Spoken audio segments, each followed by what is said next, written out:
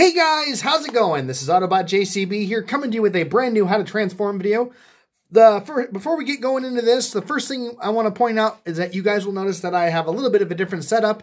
That is because I went to my local Dollar Tree and I picked up a few materials in order to build my new, for lack of a better word, studio setup. Here, what I'll do really quick is I'm going to pick up the camera and I'll pan back a little bit. As you guys can see here, it's actually something that's pretty simple. All I did was I went and got a couple of diorama boards right here, a little bit of glue, a little bit of duct tape, a couple of book lights, and I've got this really tall lamp that I had sitting in my basement with a flexible head on it, and boom, we have a studio.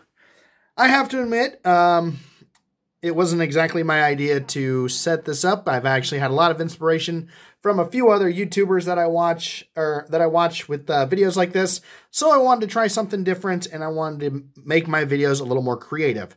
I would love to get your guys' opinion on anything I can do to improve this setup.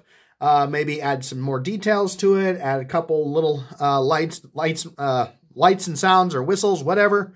But anyway, today we're going to be continuing on with Transformers Revenge of the Fallen, because today I'm going to be showing you how to transform the 2009 Transformers Revenge of the Fallen Voyager class Mixmaster and Deluxe class Rampage.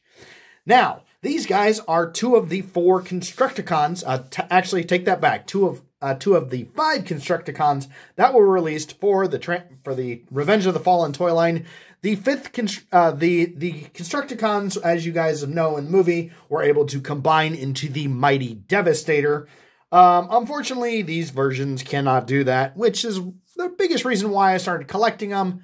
I was only able to get 4 of the 5. The 5th one is actually a red version of Rampage, which frankly, I think this one should have been called Skipjack, considering the fact that Rampage did make an appearance in the movie, and Skipjack was actually one of the legs of Devastator, while Rampage was off in the village getting his butt handed to him by Bumblebee.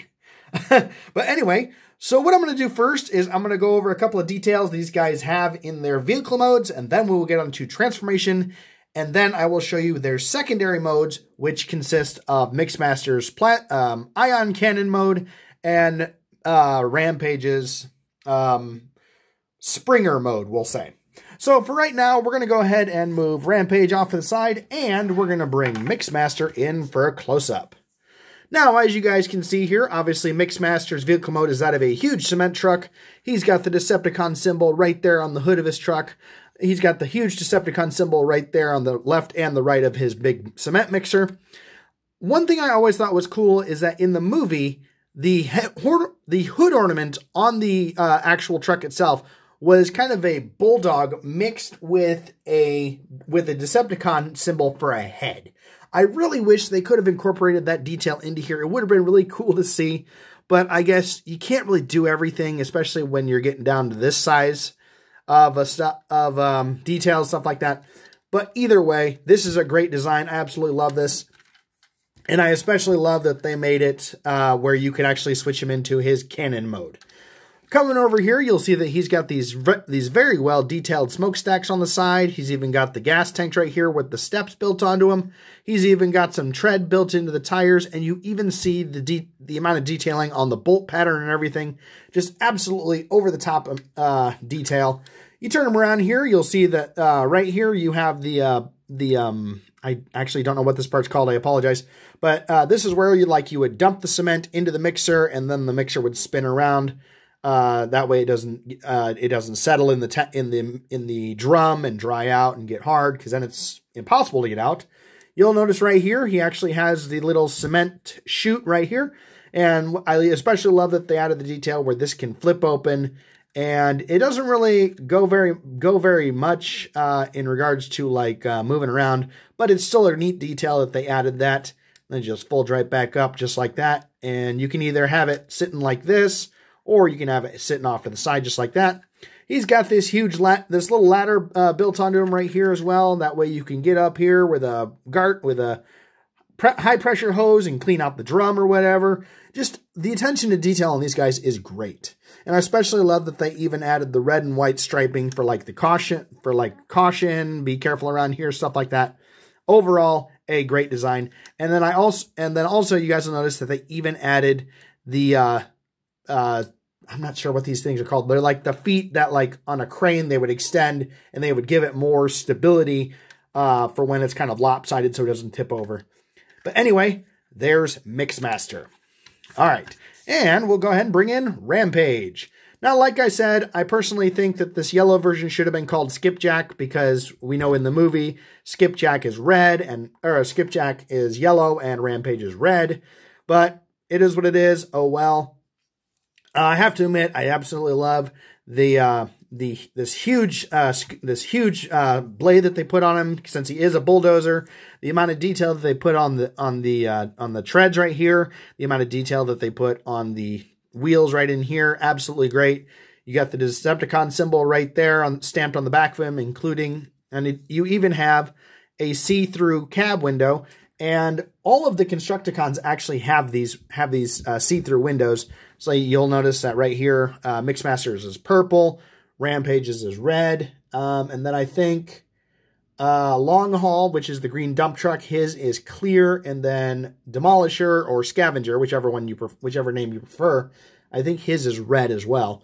But either way, these are absolutely great. I love that, like right here, you have the hydraulics. Like these will actually, they don't really extend a whole lot, but they do actually kind of come up and down when you have them transformed and set up. You guys will notice that he's got the detailing right here on the right where the engine compartment would be. He's got the exhaust smokestack right here, and a couple other details. They, like I said, they did a great job with these. They're very well done, and I especially like when a movie series, or basically any toy for that matter, can actually do a very good job at hiding the fact that it is supposed to be a robot in disguise. But anyway, there's Rampage. All right, so now comes the fun part, because now we're going to get on to transformation. So once again, I'm going to move Rampage off to the side, and we're going to bring Mixmaster back in. Now for Mixmaster, his transformation is actually pretty interesting. The first thing we're going to actually do is, ordinarily we'd move this off the side. Obviously, I already did it. The next thing we're going to do is we're going to go ahead and flip this back just like this. We're going to make sure the ladder is off to the side because we need that. Next thing we're going to do is we're going to come right here and we're going to flip these pieces up just like this, because this is actually where his feet is actually stored when he's transformed.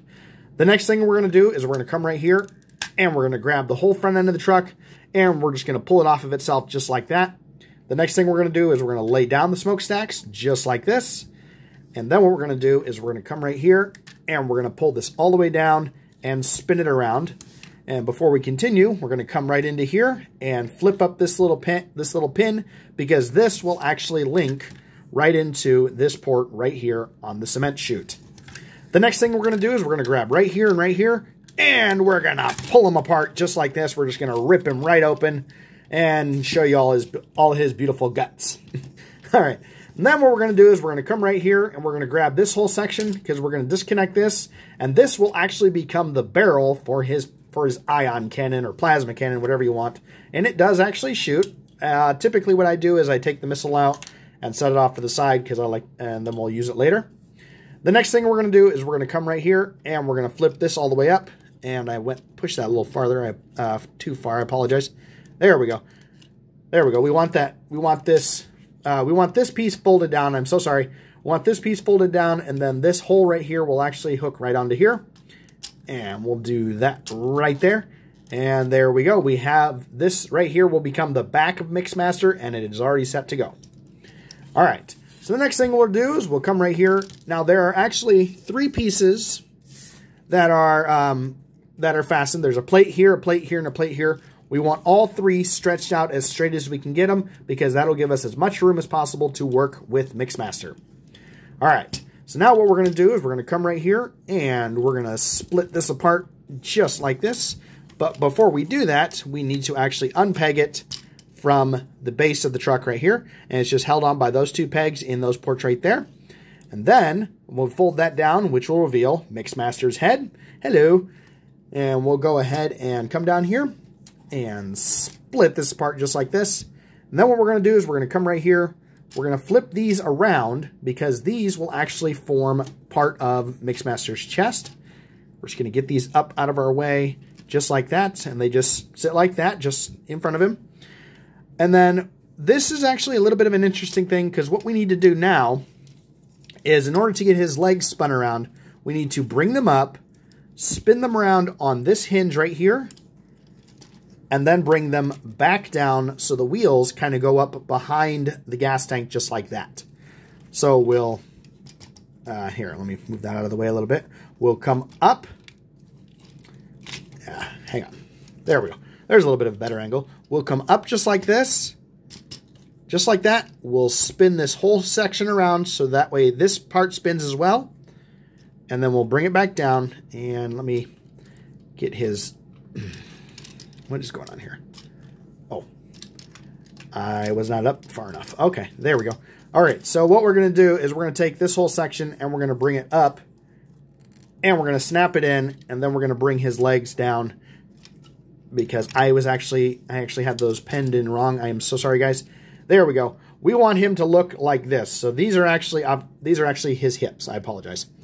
The next thing we'll do right here is we're going to flip this around. We're going to flip this around to the other side of his foot and then spin it around backwards and then flip out his toe. And then the piece that was actually connected inside the drum that held the drum in place is actually the lower section of his foot. So we'll come over here. We're going to flip this around, spin it around, and bring that down and flip down his foot just like that.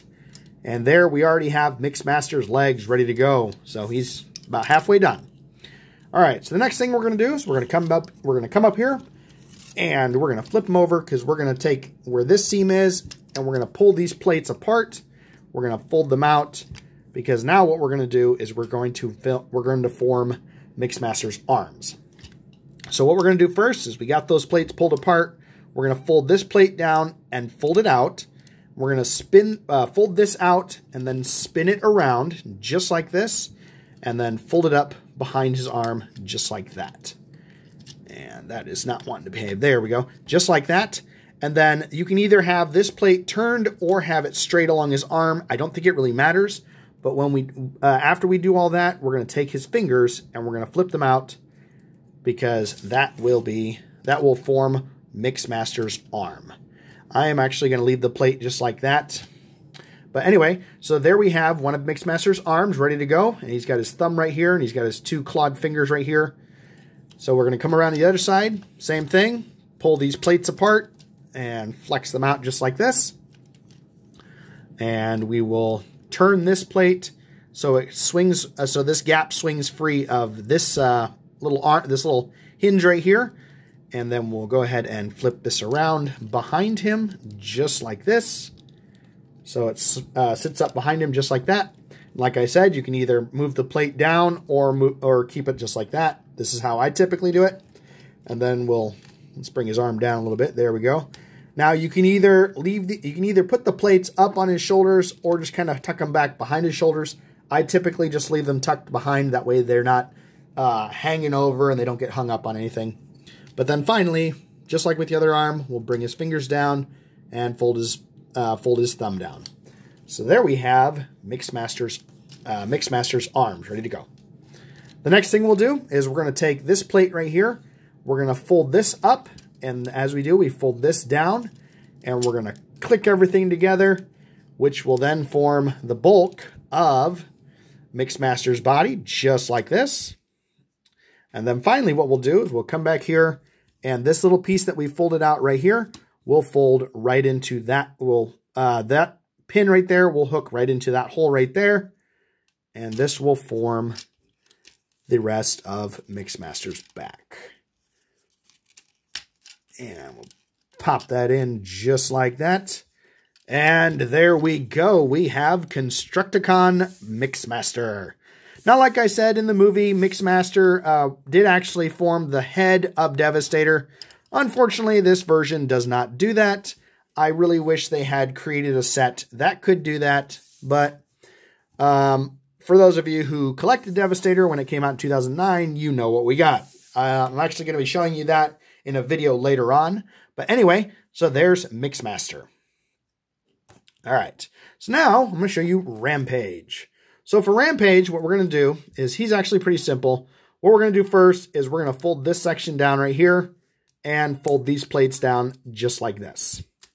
The next thing we're going to do is we're going to come right here, and there are actually pins right here and right here.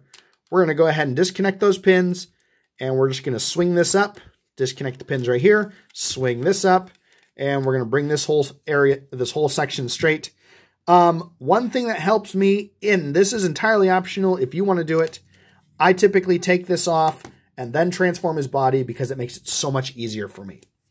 All right, so now what we'll do is we've got all this disconnected. So now what we're going to do is, let's find where these connect right here. And we're going to disconnect the treads and flip those all the way out because we don't want those in our way. And here, we'll leave them just like that. And it's actually pretty easy to see where they connect. You'll see that there's this little piece that sticks up right in here, and that's typically where it actually disconnects from the rest of the treads right there. So we got those disconnected. Now what we're going to do is we're going to come right here, and we're going to flip these around and flip these out a little bit. Yeah, flip that down, flip that out just like that. And now what we'll do is we'll bring these off to the side just like this. We'll flip this piece up and bring this around. And, oops, I actually skipped a step. I am so sorry, guys. What we need to do first is we need to flip open these panels first and then flip this piece up behind him. And then we can have this section, which will become his legs, and we can spin it around just like that.